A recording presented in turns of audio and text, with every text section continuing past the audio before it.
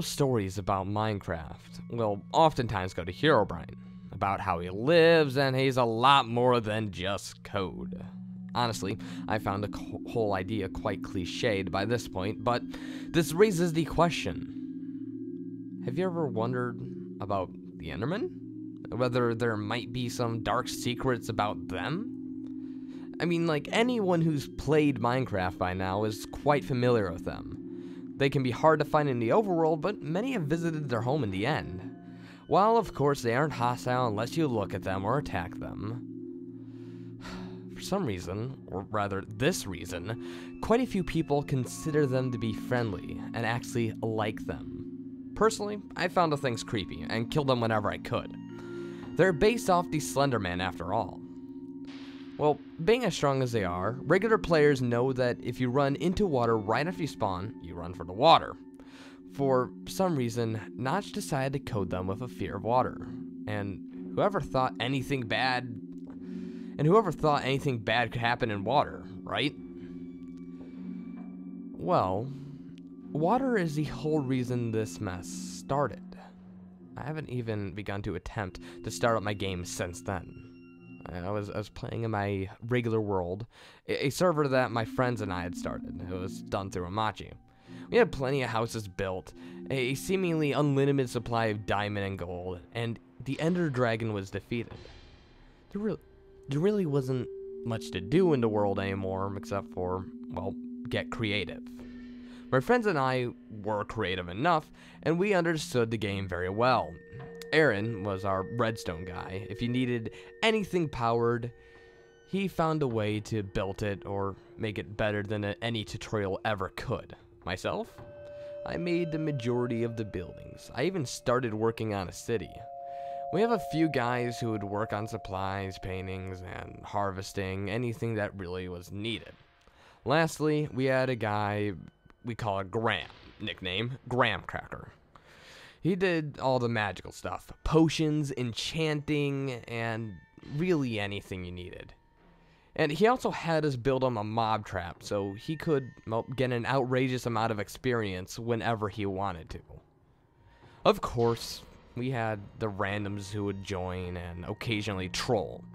And sometimes we would have someone new join our group as, well, a regular. Soon our Hamachi server turned into an actual server, and this kind of thing became more frequent. We had fought the Ender Dragon before, and we could definitely do it fairly quick. Aaron and I and the majority of the group would take out the crystals and fight the dragon.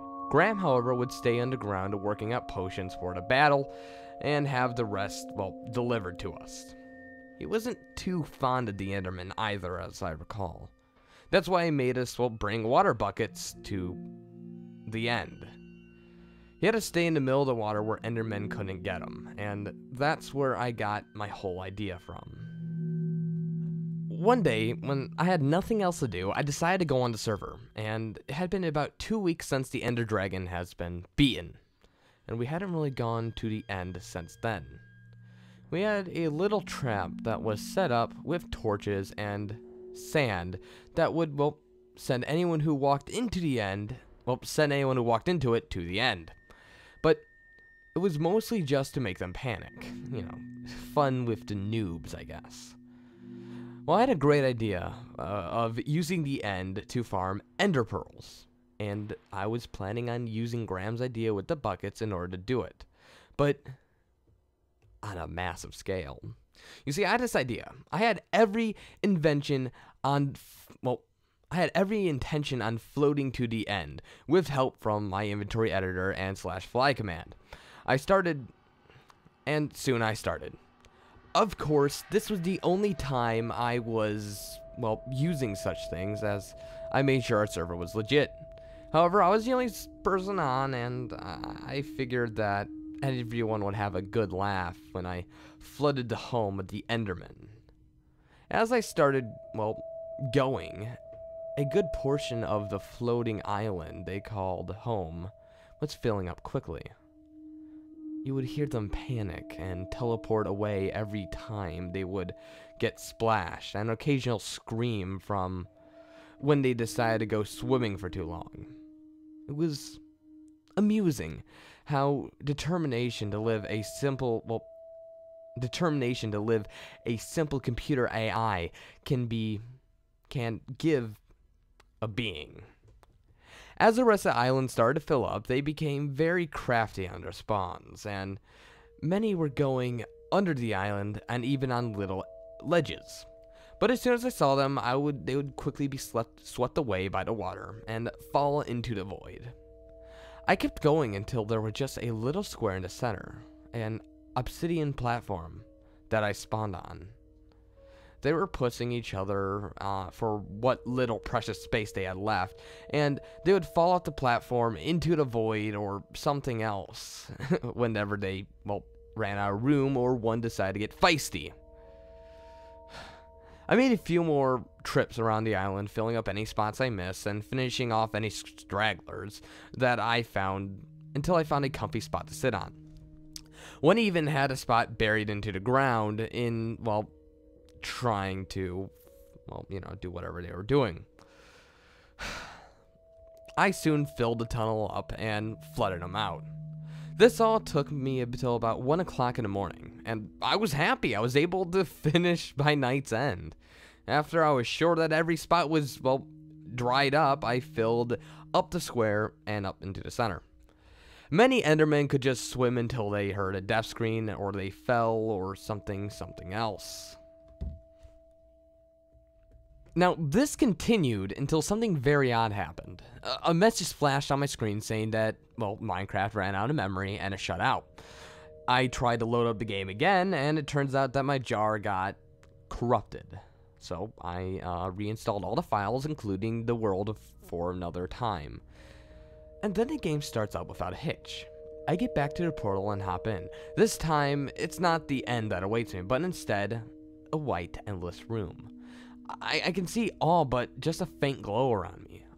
I walk forward thinking that it could be the end or something like a potion of blindness stopping me from seeing it. The faint globe of light is all I can see, and it's the only source of light in my room as well. The platform doesn't end for a few blocks though, and obsidian continues, shattering my hopes of this being the end. The obsidian floor keeps on going in all directions, so I follow a straight line and just walk. And sound to start. My footsteps, and sound begun to start. My footsteps first, but then the sound of blocks being placed as I continue to go forward. The faint sound of the Enderman begins and increases. First just normal grunts, but then they start to sound as if they were agitated. The sounds become much more frequent and gets louder and louder as I continue to go on, like there was a whole horde chasing me. But for some reason, they just refuse to catch me. I start to see purple pixels as they are teleporting themselves around me. Then it stops. A few seconds later, a few steps later, one comes flying onto the screen, and then a death cam goes at full volume. This made me literally jump out of my chair and almost damn near broke my keyboard. Followed by silence.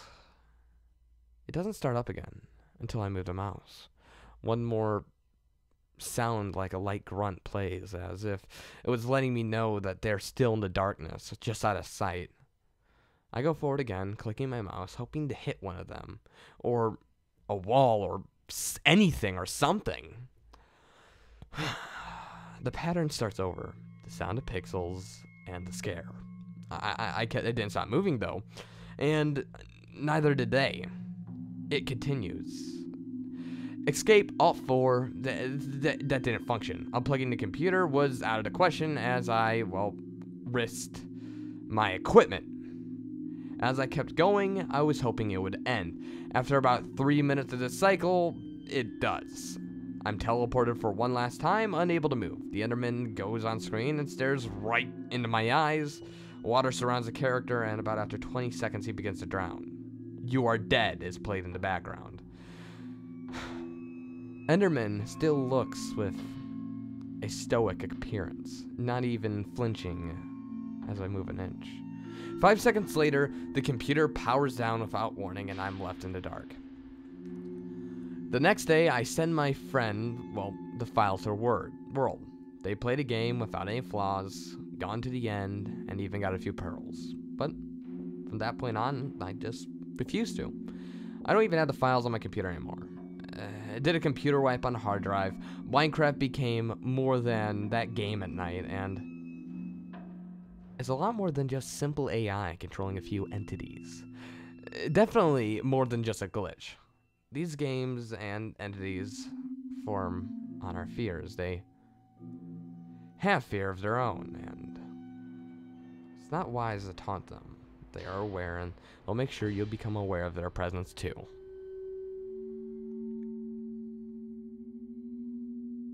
And that was, why don't I really quickly just double check the title here.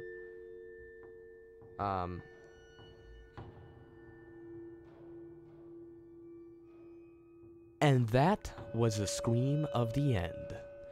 It's a Minecraft creepypasta, and to be honest, I find these stories quite cliched.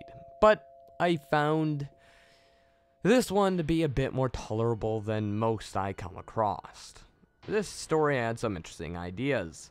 Now, it was great at the beginning, but then the middle got stale, to the point where I actually had to cut it down. It was literally a giant wall of text explaining how this guy covered the island in water.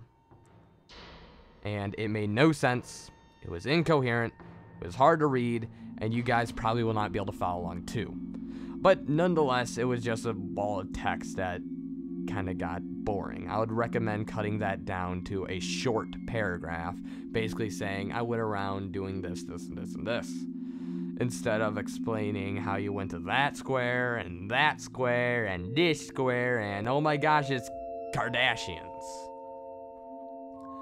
The story's idea about expanding on the Enderman would have been nice if they talked about some more realistic things, and, you know, maybe expanding the mythos of it by maybe tapping into its Slenderman-related origins. That would have made more sense and could have been a possibility, or even a mod that could have been attached to the game. The events described in this was not that scary. It would not make me stop playing Minecraft if they happened to me.